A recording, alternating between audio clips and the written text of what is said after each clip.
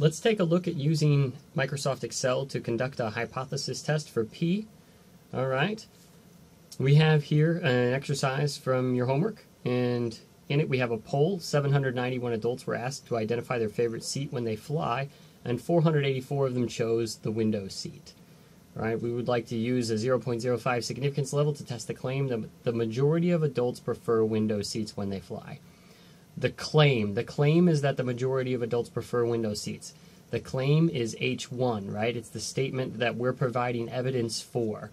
So H1 would be that more than 50%, a majority, right? More than 50% or a proportion greater than 0.5 of adults prefer the window seat. That's this right here, right? And then our null hypothesis is a statement of equality. So this guy, right, represents our hypothesis pair for this test. Now the next thing we need is a sample proportion, or a p hat, so that we can actually look at the likelihood of our sample. Our sample proportion, p hat, is always given as a proportion of x, or the number of individuals in the sample that possess the given characteristic, over n, the sample size, right? So in particular, in this case, it would be 484 individuals preferred the window seat when compared to the sample size of 791 adults. So my p hat, as we just saw, is 484 divided by 791, or 0.612 approximately. Next we need to calculate a test statistic, okay, or a z-score for our p hat. Recall that in the case of a proportion, our test statistic is given by p hat minus p divided by the square root of p times 1 minus p over n. Let's go ahead and calculate that for our particular test. We'll say equals. I'm going to go ahead and throw my numerator in parentheses, right, because we need to calculate the difference before we divide. So p hat minus p. P was 0.5 in this case, right? That's the assumed true population proportion, divided by the square root of p times 1 minus p. P was 0.5 times 1 minus p, which is, of course, 0.5 in this case, right? If you did that in your head, that's perfectly acceptable. And then we divide that by the size of the sample, which was 791. Let's go ahead and execute that. And we see a test statistic of 6.29. That tells me quite a bit right off the bat. Remember, the point of getting a test statistic is so that we can consider the likelihood of seeing the particular sample that we saw under the assumption that H0 is true. So this problem, right, assuming that half of people prefer the window seat, what's the likelihood of getting a sample where 61% of people preferred the window seat if H0 is actually true?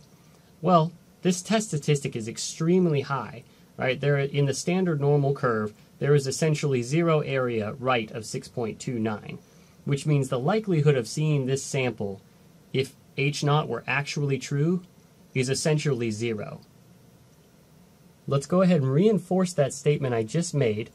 And let me remind you that the p-value is the probability of seeing a sample proportion greater than the one that I saw in my sample. This is equivalent to asking what's the probability of getting a z-score greater than 6.29, or what's the area right of 6.29 in the standard normal table. So let's go ahead and calculate that real quick.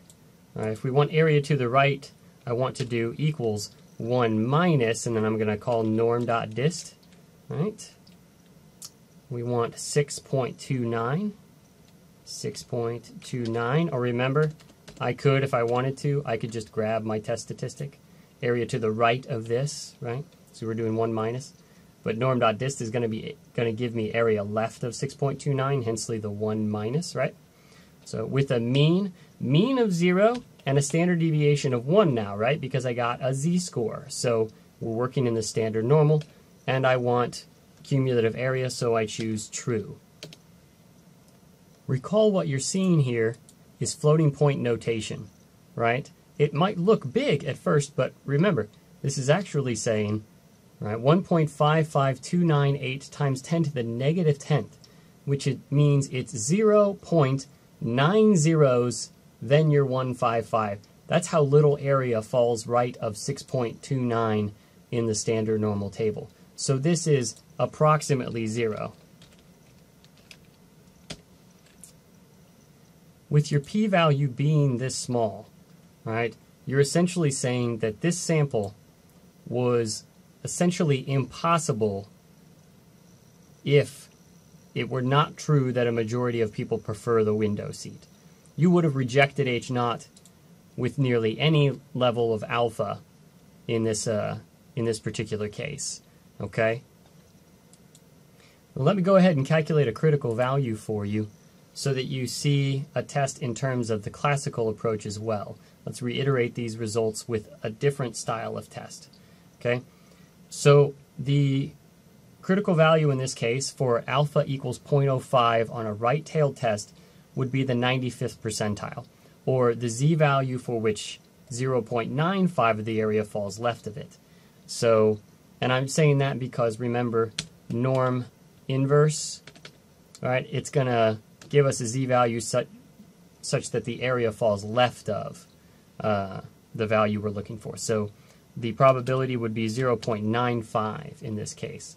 And 95% of the area falls left with a mean of 0 and a standard deviation of 1. Okay. So the critical value in this case would have been 1.645.